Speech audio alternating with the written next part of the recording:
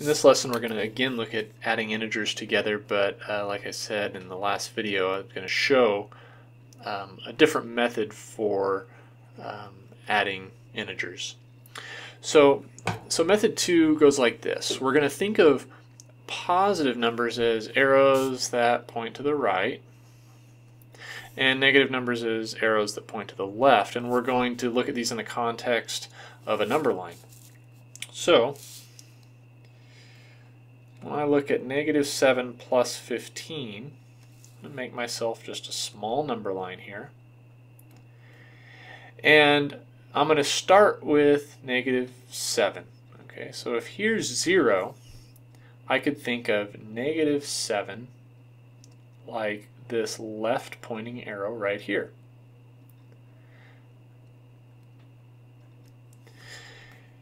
Now, step 2 says that adding two numbers means we are going to attach the beginning of one arrow to the end of another. So what I want to do is attach the beginning of 15's arrow to the end of negative 7's arrow. And so that kind of looks like this. Here's 15, and since 15 is positive, it goes to the right. Now the thing about 15 is because 15 is a greater distance than 7 is, I know that 15 takes me not only back to 0, but into positive territory.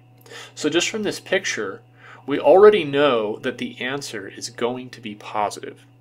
So that's nice. We have that out of the way.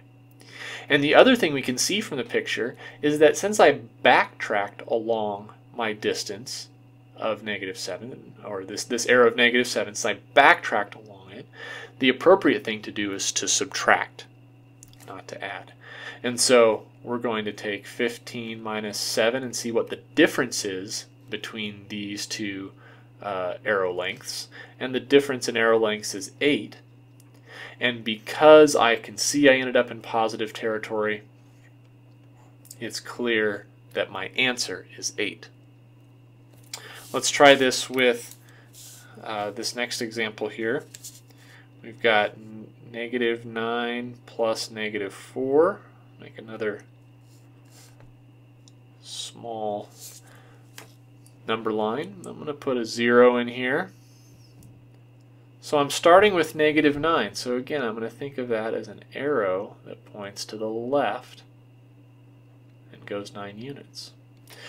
Now, negative 4 is also a left-pointing arrow. And so I'm going to attach the beginning of negative 4 to the end of negative 9, and it points left. And so what we can see here is that I'm going to end up in negative territory. So there's no question that in my answer has to be negative. And the other thing that I can see is that I'm taking the length of this arrow of negative 9 and I'm adding on more to it. So that should indicate to me that I want to add those two lengths. So they add together to make a total length of 13, but since I'm in negative territory, I know that that answer needs to be negative 13. Let's try this again with negative 18 and with 5.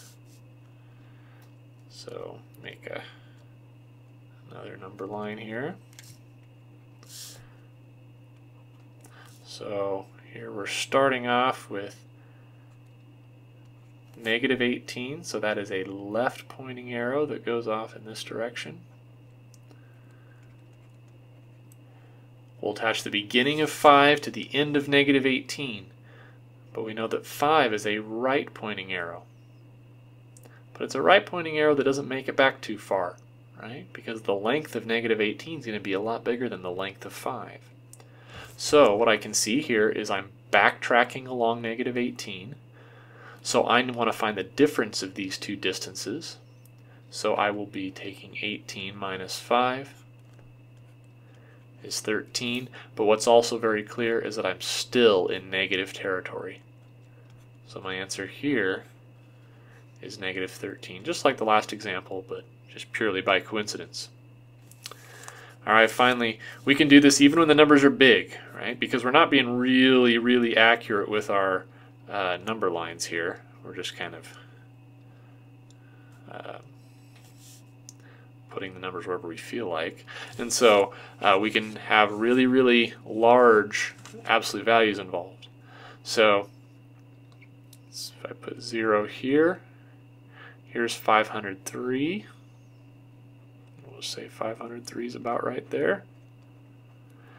And then I'm adding negative 1034. Well, the beginning of negative 1034 starts here, but it is a left pointing arrow, so it's going back, and it's definitely going to make it across 0. Right? It's definitely going to make it across 0 because its length is going to be greater than 503's. So again, I'm backtracking along my 503, so I know I need to find the difference of the two numbers.